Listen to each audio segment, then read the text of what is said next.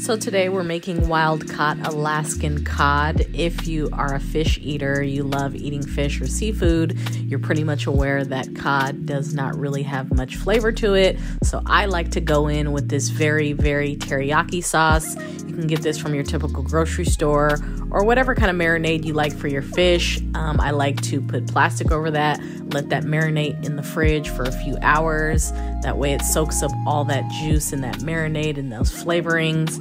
And then once I'm done with the marinade, I'm gonna go ahead and dry the fish off completely. It's so essential if you wanna get that crust on your fish to dry it off completely. Fry it up and there you have it.